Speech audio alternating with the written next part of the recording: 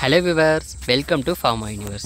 இந்த வீடியோல நாம எதை பத்தி பார்க்க போறோம்னா last time drug inspector conduct பண்ணாங்க இல்லையா சோ அந்த நோட்டிஃபிகேஷன் தான் பார்க்க போறோம். இந்த நோட்டிஃபிகேஷன்ல வந்து ட்ரக் இன்ஸ்பெக்டருக்கு தேவையான எல்லா ரிக்வெஸ்ட்ஸும் போட்டுருக்காங்க. So next time drug inspector conduct பண்றப்ப நோட்டிஃபிகேஷன் இதே மாதிரி தான் இருக்கும். சோ இந்த நோட்டிஃபிகேஷன் பார்க்கறது மூலமா நமக்கு ஒரு ஐடியா கிடைக்கும், ஒரு கிளாரிட்டி கிடைக்கும். So let's get into video. இந்த நோட்டிஃபிகேஷன் எப்போ விட்டுருக்காங்கன்னு பார்த்தீங்கன்னா 12/4/2019 வந்து விட்டுருக்காங்க. அதாவது அந்த இயர் தான் வந்து கண்டக்ட் பண்ணாங்க. அது வந்து 4th month வந்து நோட்டிஃபிகேஷன் விட்டுருக்காங்க. Next post number of vacancy பார்த்தீங்கன்னா ட்ரக் இன்ஸ்பெக்டருக்கு வந்து 40 வேக்கன்சி போட்டிருக்காங்க. இப்போ வந்து 4 years கழித்து வந்து எக்ஸாம் நடக்குது. ஸோ இந்த 40 கூட இருக்க வாய்ப்பு இருக்குது, இல்லை அதுக்கு மேலேயும் இருக்க நிறைய வாய்ப்பு இருக்குது. சேலரி பார்த்தீங்கன்னா ஸ்கேல் ஆஃப் 37,700 to 1,19,500 வரையும் வந்து ஸ்கேல் அப் இருக்குது. நெக்ஸ்ட்டு ஜூனியர் அனலிஸ்ட்டுக்கு பார்த்தீங்கன்னா 9 போஸ்ட் வந்து லாஸ்ட் டைம் விட்டுருக்காங்க. இப்போ ஆல்ரெடி 2023 வந்து கண்டக்ட் பண்ணி 7 போஸ்ட் வந்து ரெக்ரூட்மெண்ட் பண்ணாங்க. அதுக்கு ஸ்கேல் அப் பார்த்தீங்கன்னா 37,400 to 1,50,700. ஸோ இது ஆல்ரெடி 7 போஸ்ட் எடுத்ததுனால இந்த ஏரியா எவ்வளோ வரும்ன்ட்டு கணிக்க முடியல. பட் ஆனால் ஆனுவல் பிளானில் வந்து ஜூனியர் அனலிஸ்ட்டும் இருக்குது, ட்ரக் இன்ஸ்பெக்டரும் இருக்குது. நெக்ஸ்ட்டு ரிசர்வேஷன் பார்த்திங்கன்னா ஆல்ரெடி இருக்கிற ரிசர்வேஷன் சிஸ்டம் தான் ஃபாலோ பண்ணுவாங்க. ஸோ அது பிரச்சனை இருக்காது. நெக்ஸ்ட்டு நோட்டிஃபிகேஷன் விட்டு அப்ளிகேஷன் எப்போ விட்டுருக்காங்கன்னு பார்த்தீங்கன்னா அப்ளிகேஷன் வந்து 1 month டைம் கொடுத்துருக்காங்க. Notification விட்டுறதுலேருந்து 1 month அப்ளிகேஷனுக்கு time, 2 days extension for payment. Exam எப்போ பார்த்தீங்கன்னா வித்தின் 1 monthலேயே வந்து வச்சுருக்காங்க. 23/6/2019 வந்து எக்ஸாம் வச்சுருக்காங்க. அது வந்து 2 செஷனாக நடக்கும். இப்போ டிஐக்கு வந்து 2 செஷனாக நடக்கும். சப்ஜெக்ட் பேப்பர் ஒரு செஷனும், ஜென்ரல் ஸ்டடீஸ் வந்து ஒரு செஷனும் நடக்கும். ஜூனியர் அனலிஸ்ட்டும் ஆல்ரெடி சேர்த்து கண்டக்ட் பண்ணதுனால ரெண்டும் சேர்ந்தே தான் வச்சுருக்காங்க. இப்போது ஜூனியர் அனலிஸ்ட்டுக்கு வந்து B Pharm with MSc chemistry eligible. இது ட்ரக் இன்ஸ்பெக்டருக்கு பார்த்தீங்கன்னா B Pharm, MSc microbiology, empty microbiology, pharmacology இவங்கெல்லாம் கூட எலிஜிபிள். சிலபஸ் வந்து டிஃபர் ஆகும். அவங்க சிலபஸ்லேருந்து அவங்களுக்கு கொஷின்ஸ் வரும், நமக்கு வந்து ஃபார்மா சிலபஸ்லேருந்து வரும்.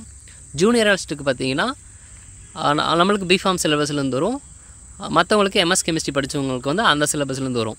எக்ஸ்பீரியன்ஸ் பார்த்தீங்கன்னா ஜூனியர் அனலிஸ்ட்டுக்கு வந்து 1 year வந்து எம்ஃபார்ம் படிச்சிருந்தா எலிஜிபிள், பிஃபார்ம் மட்டும் படிச்சிருந்தா 18 month எலிஜிபிள். 18 month எக்ஸ்பீரியன்ஸ் தான் வந்ததுக்கு நம்ம எலிஜிபிள். ட்ரக் இன்ஸ்பெக்டருக்கு எக்ஸ்பீரியன்ஸ் பார்த்தீங்கன்னா அதுக்கு வந்து எக்ஸ்பீரியன்ஸே வந்து தேவையில்லை. அதாவது தமிழ்நாடு ட்ரக் இன்ஸ்பெக்டருக்கு மட்டும் எக்ஸ்பீரியன்ஸ் வந்து தேவையில்லை. ஸோ அப்போ நோட்டிஃபிகேஷன் விட்டு 1 month வந்து எக்ஸாம் வைக்கிறாங்க.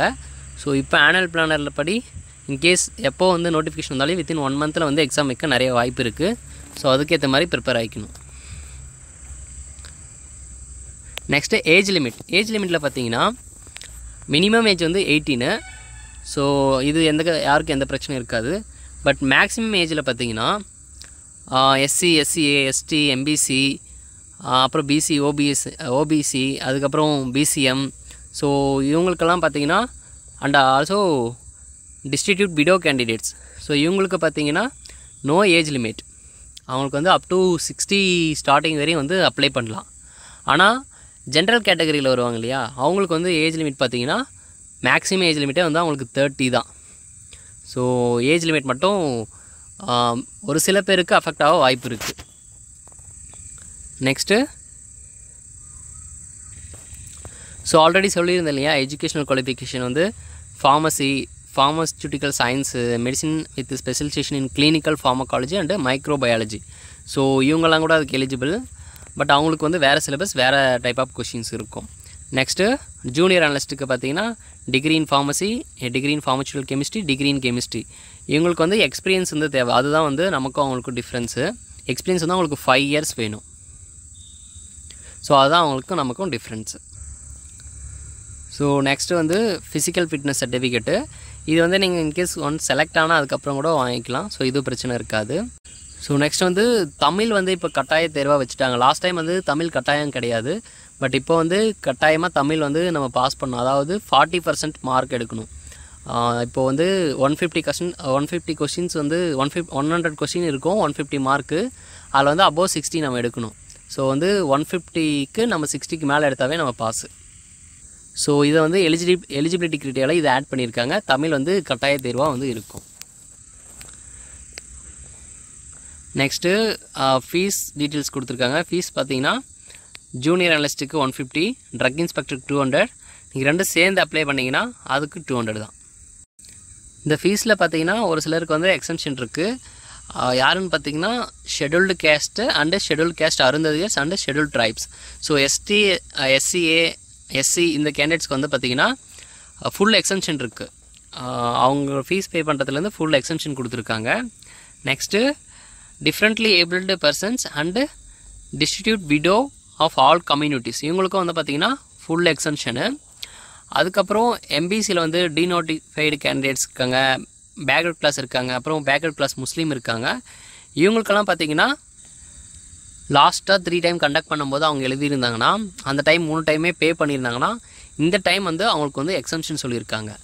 ஸோ லாஸ்ட் 3 டைம் எழுதி குவாலிஃபை ஆகாதவங்க இந்த டைமும் எழுதினாக்கா வந்து அதாவது லாஸ்ட் டைம் பே பண்ணியிருக்கணும், இந்த டைம் வந்து அவங்க வந்து பே பண்ண தேவையில்லை. ஸோ அவங்களுக்கு வந்து ஒரு எக்ஸம்ஷன் இருக்குது. அடுத்து பார்த்திங்கன்னா எக்ஸ் சர்வீஸ் மேன் அவங்க வந்து பார்த்திங்கன்னா லாஸ்ட் டைம் 2 டைம் எழுதும்போது அவங்க வந்து ஃபீஸ் பே பண்ணியிருந்தா இப்போ வந்து பே பண்ண தேவையில்லை அப்படின்னு சொல்லியிருக்காங்க. அதாவது எக்ஸ் சர்வீஸ் மேனுக்கு வந்து 2 டைம்ஸ் எக்ஸம்ஷன் கொடுத்துருக்காங்க. 2 டைம்ஸ் எழுதி இப்போ வந்து எக்ஸம்ஷன் கொடுத்துருக்காங்க.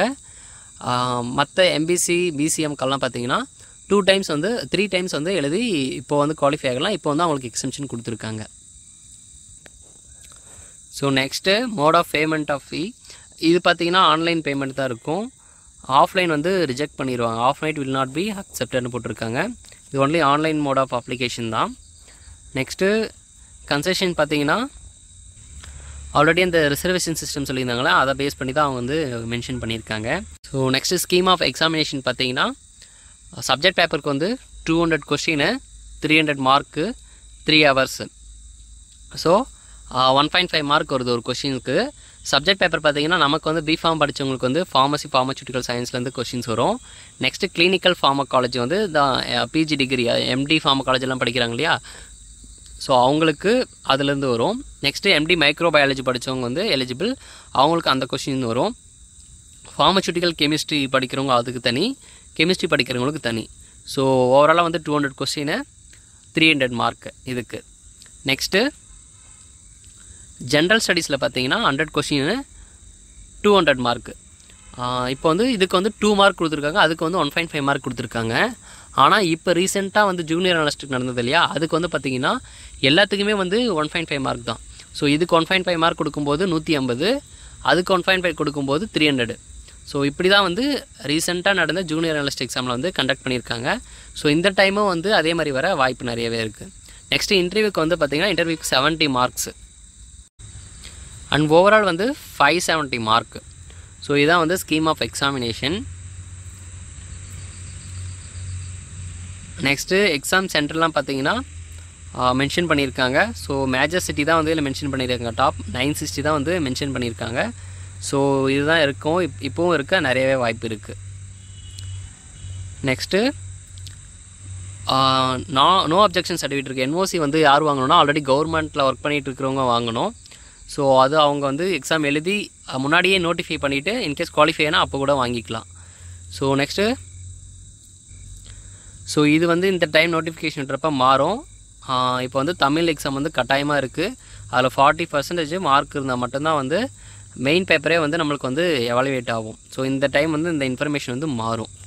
லாஸ்ட் டைம் வந்து தமிழ் கட்டாய தேர்வு இல்லை. ஸோ இந்த டைம் வந்து கண்டிப்பாக அது இருக்கும்.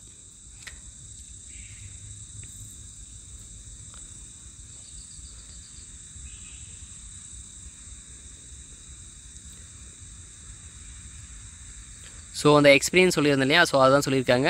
எம்எஸ் கெமிஸ்ட்ரிக்கு வந்து 5 இயர்ஸ் வந்து எக்ஸ்பீரியன்ஸ் இருக்கணும். நம்ம பிஃபார்முக்கு அந்த எக்ஸ்பீரியன்ஸ் வந்து தேவையில்லை.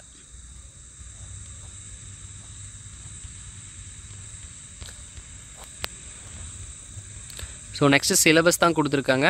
ஆஸ் யூஷுவல் நம்ம பிஃபார்ம் சிலபஸ் தான். ஸோ அதில் பெரிய மேஜர் சேஞ்ச் இருக்காது. நீங்கள் பட் இருந்தாலும் இந்த சிலபஸை வந்து லிங்க் டிஸ்கிரிப்ஷனில் தரேன், டவுன்லோட் பண்ணிக்கோங்க. ஸோ அதுக்கேற்ற மாதிரி உங்கள் ப்ரிப்ரேஷனை வந்து நீங்கள் ஸ்டார்ட் பண்ணிக்கலாம். நம்ம வந்து இதில் வந்து எல்லாத்துக்கான சிலபஸும் கொடுத்துருப்பாங்க. நம்ம வந்து ஃபார்மசி சப்ஜெக்ட்டுக்கான சிலபஸ் மட்டும் நம்ம தனியாக வச்சு கூட நம்ம படிச்சுக்கலாம். நெக்ஸ்ட்டு எக்ஸாம் வந்து ஜூன்லேயே முடிஞ்சது இல்லைங்களா, 6ல் முடிஞ்சது. ஸோ இதில் பார்த்தீங்கன்னா பப்ளிகேஷன் ஆஃப் ரிசல்ட்ஸ் வந்து ஜூலையிலே இருக்கும். சர்டிஃபிகேட் அப்லோட் ஃபார் சிவிக்கு வந்து ஆகஸ்ட் 2019. நெக்ஸ்ட்டு சர்டிஃபிகேட் வெரிஃபிகேஷன் வந்து அதே மந்த்லேயே முடிச்சிடுறாங்க.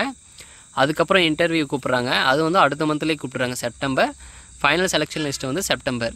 இது இந்த ஆர்டர் படி தான் நடந்தால் லாஸ்ட் டைம்னு கேட்டால் ஆமாம். இந்த இப்போ என்னென்ன ஆர்டரில் கொடுத்துருக்காங்களோ இதே மாதிரி ப்ராப்பராக எக்ஸாம் நடந்தது, எந்த டிலேவும் இல்லை.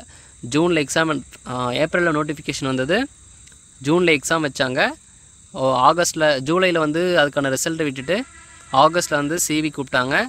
அதுக்கப்புறம் ஆகஸ்ட்டில் சர்டிஃபிகேட் வெரிஃபிகேஷன்லாம் முடிஞ்சு நெக்ஸ்ட்டு இன்டர்வியூக்கு வந்து செப்டம்பரில் கூப்பிட்டாங்க. ஃபைனல் லிஸ்ட்டும் அப்போவே வந்தது. அதுக்கப்புறம் கோவிட் அந்த ப்ராசஸ்னால தான் வந்து அப்பாயின்மெண்ட் பண்ணுறதுல தான் டிலே ஆச்சு. பட் இந்த செலெக்ஷன் ப்ராசஸில் வந்து பார்த்திங்கன்னா டிலே ஆகலை. ஸோ இந்த டைம் வந்து 2019 எப்படி நடந்தோ அதே மாதிரி 2024 நடக்க நிறையவே வாய்ப்பு இருக்குது. ஸோ இன்னும் ஒரு 4 மந்தில் நோட்டிஃபிகேஷன் விட்டு கூட 2024 எண்டில் வந்து நீங்கள் வந்து அப்பாயின்மெண்ட் வாங்குகிற அளவுக்கு வந்து ப்ராசஸ் வந்து இதில் வந்து டிலே ஆகாமல் நடக்கும். ஸோ இதை ஃபாலோ பண்ணி நீங்கள் வந்து உங்கள் ப்ரிப்ரேஷன் எப்போ இருந்தால் கூட ஸ்டார்ட் பண்ணுங்கள். ஸோ ப்ரிப்ரேஷனுக்கு வந்து நீங்கள் வந்து ஓனாகவும் ட்ரை பண்ணலாம், இல்லைனா வந்து நீங்கள் ஏதாச்சும் கோச்சிங் கிளாஸ், ஏதாச்சும் கைடன்ஸ் நீங்கள் ஓனாக ட்ரை பண்ணும்போது என்ன ஒரு ட்ராபேக்னால் உங்கள்கிட்ட கண்டினியூட்டி இருக்காது.